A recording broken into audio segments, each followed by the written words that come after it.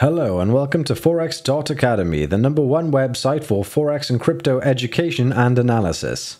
In today's session, we're going to be looking at Into the Hardcore of Technical Analysis, Part 3.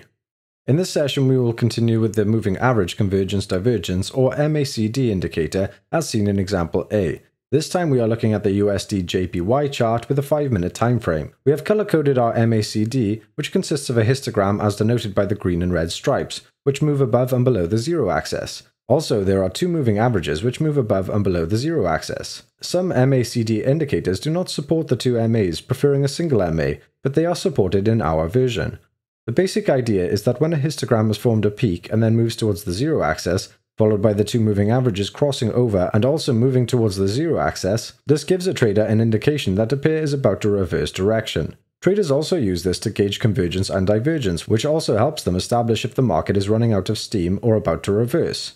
In positions 1, 2, and 3, we can see that the moving averages of the MACD mimic or converge with the 13 and 26 period moving averages around the price action. This is a clear indication that the MACD is in sync and therefore reliable at this stage. In example B of the same chart, we take a look at divergence in closer detail. At position 1, the price action is moving lower at area A and the MACD histogram is keeping in pace with it at area B.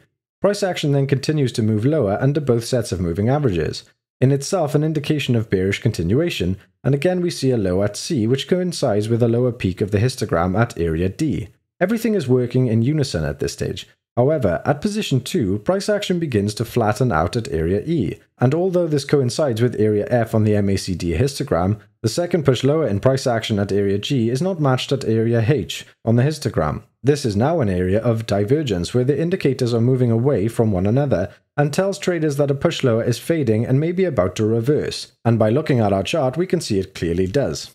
Traders also look for divergence in the moving averages of the price action chart and in the MACD as per example C, because they also constantly throw up areas of divergence where traders need to constantly monitor for clues as to trend continuation and slowdowns and reversals.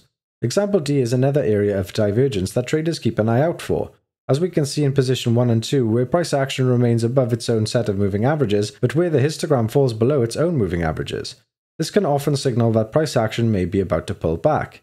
In example E, we can see that the overall activity of the MACD is above the zero axis, and this is supportive of the overall trend, which is bullish. When studying your charts, keep an eye out for areas where the histogram and the MAs cross over above or below the zero axis, as many traders often use this signal to enter the market. The MACD is also useful in telling traders about momentum. It does this by depicting how far the histogram and moving averages are moving away from the zero axis. The further the distance, the greater the momentum.